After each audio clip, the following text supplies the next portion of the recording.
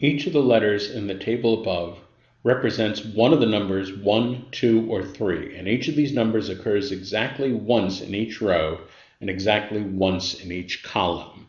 And incidentally, this is something known as a magic square. If you're interested about that, Google magic squares and find out more about them. So statement number 1 tells us that V plus Z equals 6. Well, the only way that we're going to add two of these numbers and get 6 is if both of them are 3. And so what that means, if there's a 3 here, it means there can't be any 3 there or any 3 here.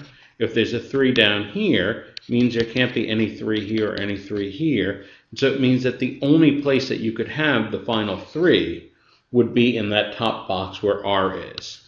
So that tells us, without a shadow of a doubt, that R equals 3. So statement number 1 is sufficient.